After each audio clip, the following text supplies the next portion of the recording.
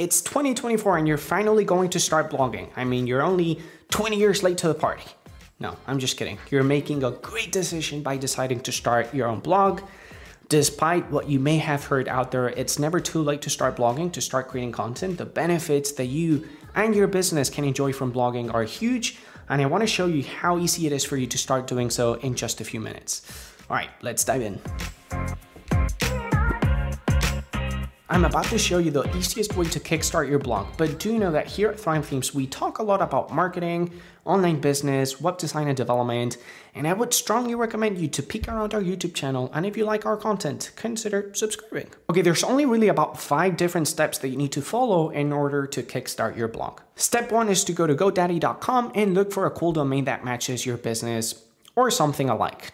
Try to keep it SEO friendly, meaning don't make the mistake of using your name, like I did, unless you have an established brand around it already, but rather, try to use relevant keywords like TonyTalksMoney.com or MoneyTips.com or, GetRichQuickly. No, don't use GetRichQuickly, but, try to make it as easy as possible for Google and other search engines to identify what your blog and business is about. Step 2 is to jump over to WP Engine or WPX or Bluehost or SiteGround. Find a good WordPress hosting service.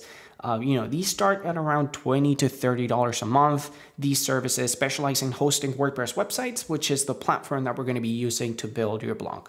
Step 3, and I promise that this is the last thing that I'm going to ask you to sign up for, is to sign up for Thrive Suite. There's a link in the description box that you can click on to do so at the best possible price. Thrive Suite is going to be the backbone of your business. You're going to use it to build your WordPress theme, your pages, build your opt-in forms to grow your email list, and when you're ready and when the time comes, you're also going to be able to build quizzes and even courses that you'll be able to monetize further on, but everything in due time. And once you have your Thrive plugins installed, I want you to power through the Thrive Theme Builder wizard.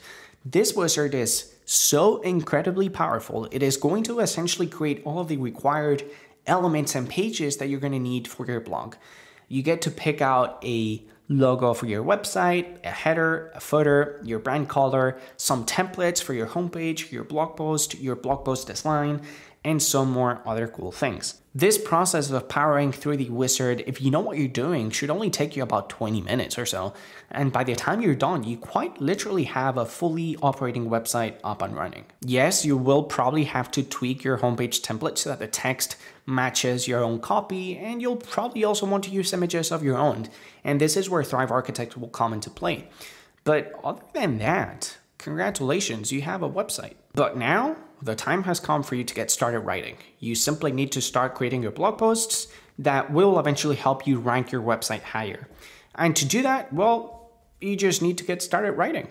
Now, in today's weird day of ChatGPT and Jasper and Google Bard and all of these powerful AIs, there's only one thing that I would encourage you to keep in mind. These tools will do the heavy lifting for you, meaning they can write your post for you and they can SEO optimize them, but they're not going to do the selling for you, which is the difficult part. The power of your voice, the power of your expertise, the power of your knowledge, and the way in which you write and the way in which your ideas get transmitted to your readers can't be underestimated. So, I'm not saying don't use these tools, but I am asking you to use them wisely.